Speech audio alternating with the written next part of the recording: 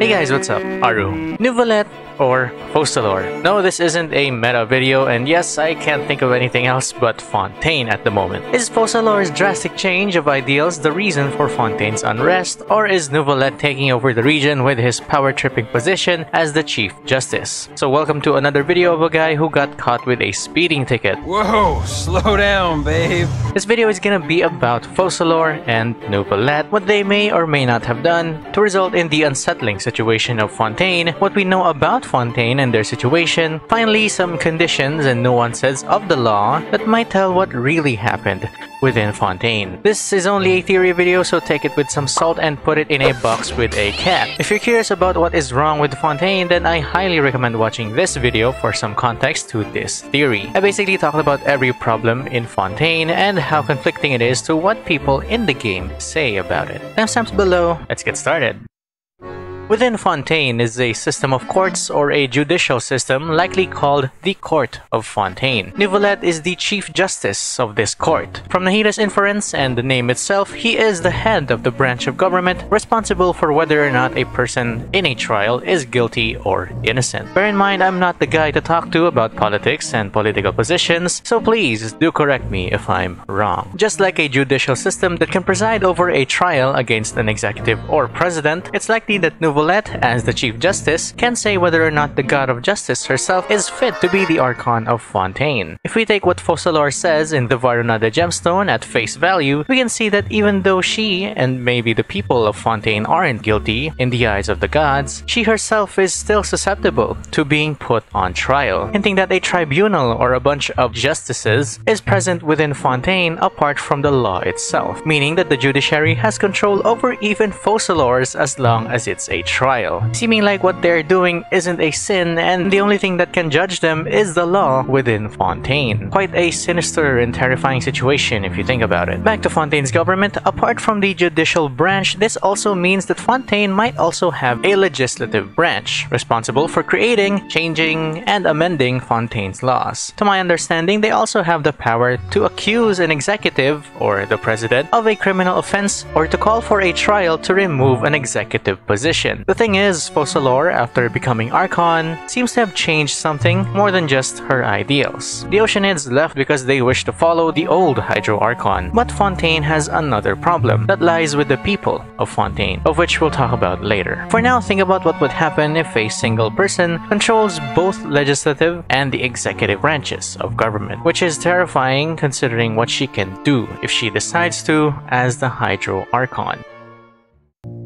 So in total, we have 3 branches of government, as is for many governments in real life. Now, having a Chief Justice within the judiciary means that the Court of Fontaine's decisions need to be settled through a majority vote or a consensus. Simply put, all the justices, including the Chief Justice, needs to vote for an action, and whichever gets the majority of the votes gets to manage the process following it. Now here's where Neuvilette can get a bit sly if he so chooses. If he is part of the majority vote, then as the chief, he automatically gets to be the one to assign roles and basically manage the whole process. Meaning all he needs to do is to be part of the majority and then he automatically has control. There's more nuance to that, of course, but you get what I mean. Neuvilette as the Chief Justice also means that he has created and reputed himself very well. As judicial votes go, the chief as well as the other justices depend on their charisma and persuasiveness, so they could turn over votes to their side and win the majority vote. Taking into account GENSHIN's fantasy setting and the masquerade of the guilty and Fontaine, I'm guessing Neuvilette has a really high or even amplified level of persuasion. This doesn't even take into account if he has a vision or not.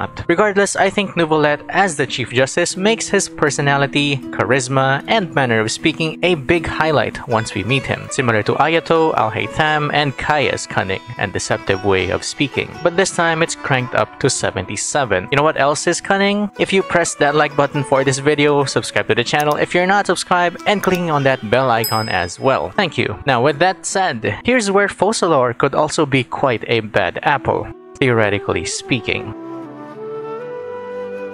The Steambird, particularly Charlotte, seems to be outside of Fontaine because she incidentally seems to have exposed someone important and is visiting other regions to keep that from escalating. Someone so important that even a journalist of the Steambird has to leave Fontaine for a while. Be it temporary or permanent, it still means that this person who was exposed is so important and influential, or at least powerful enough, that the Steambird has to give way for them. And the Steambird is the biggest news outlet in all of Tibet. What the Steambird publishes has power. The only two people we have who could be that important if we're exposed are Neuvilette and Focalor. One of the other important persons is the head of Fontaine's Research Institute, the other being the head of the Legislative House. Even though Focalor doesn't need to participate in the court of Fontaine, we've been informed by Nahida that she tries to be part of every trial. Focalor herself does not have the final say, but has a pretty big influence in the final decision. Similar to the Chief Justice, Neuvilette, who also has no hand in the final say, but has enough influence as the Chief Justice himself. If that is actually the reason for Focalor taking part in the trial, then that means that Focalor is trying to win over the majority of the votes. And the same goes for our boy Neuvilette. But Focalor wouldn't need to be part of every trial if she knows that Neuvilette, or the court of Fontaine as a whole, is doing right by the law, meaning there's a discrepancy between the two, Neuvilette and what he represents in the trial, as well as Focalor and her side of the trial too. We'll go into what each side might be standing for in a bit, but both of them definitely have an agenda. Focalor's ideals of law, or Neuvilette as the Chief of Justice. The Court of Fontaine determines whether or not someone is guilty or innocent. That much is certain. But for some odd reason, the court also decides which research is good or bad, likely which should be continued or not, as well as using Fontaine's public funds to, well, fund the research. So laws and justice isn't the only thing that the court has power over. They also seem to be governing the finances of Fontaine as well. We've also heard from the recent Vibrocrystal event that the Fontaine Research Institute of Kinetic Energy Engineering, or FRIC, doesn't care for human safety as well as educational purposes, continuing to state that there is already a governing body for Fontaine's military or security forces. If Focalor is representative of the executive branch, then that means that she holds responsibility over that side of power in Fontaine. But that doesn't exclude Focalor from the legislative branch's laws that Focalor has to follow. The same goes for Neuvilette, who can only follow through with what the legislative branch implements, of which we still don't know the person behind the legislative branch, likely the head of the House of Representatives, if it does exist.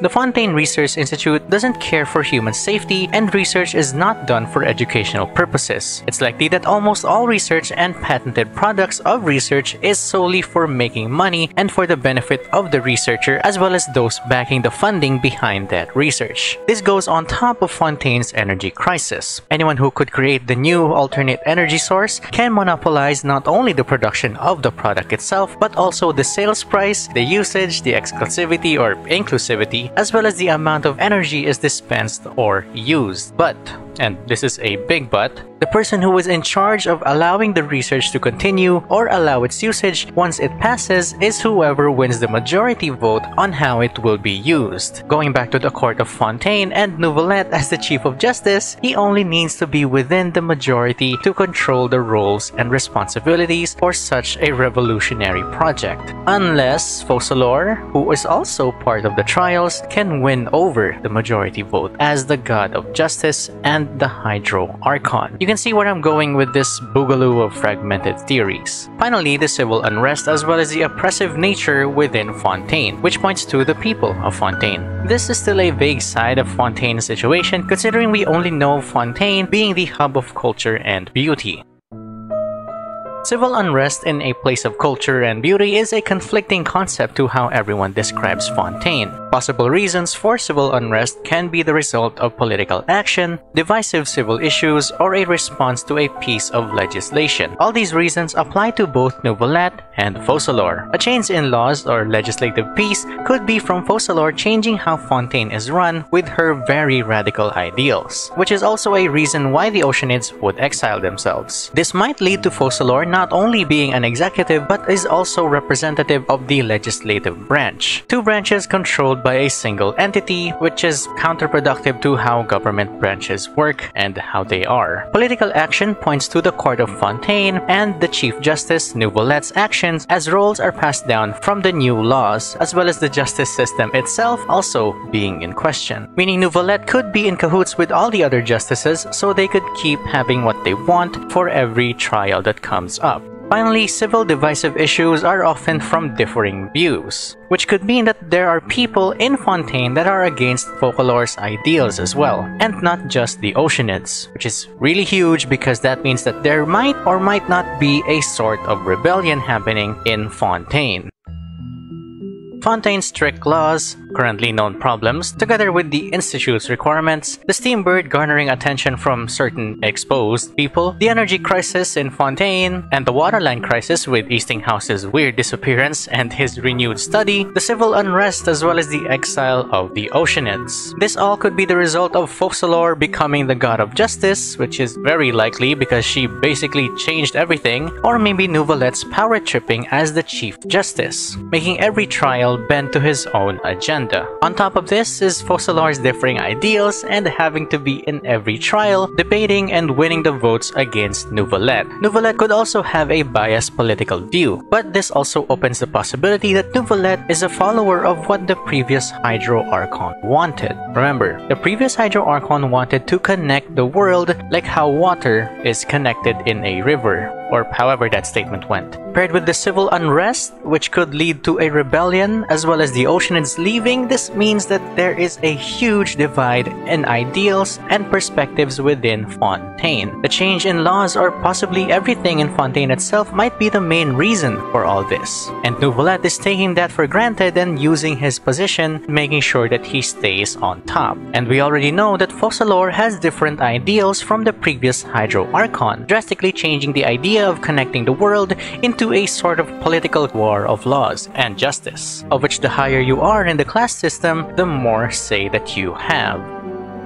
I'm gonna include some inferences to what the Fatui might be doing in Fontaine because, of course, every region will have the Fatui scheming from behind the scenes. It's likely that the Fatui will have something to do with the unrest and possibly the divide between the people's views. It's really easy to manipulate those who are already in a state of near panic, unless they were able to manipulate Focalor or Neuvilette in some way. Knowing Dottore, he probably had something going on in Fontaine long before we could even think. Sandrone and Pantalone are my biggest bets. Though Pantalone was said to be in Liyue in Yalan's character quest, Liyue is also where the border of Fontaine is, Kiaoying village. Sandrone just because she has robots and because Fontaine also has lots of robots, or at least I think they do, and I just really want to see Sandrone come up in the next region. Scaramouche might also have a bit of a redemption arc here as well, after being put into the Vahumana school by Nahida, which is very fitting for our little hat guy friend. Now, because Fontaine is said to be close to Celestia,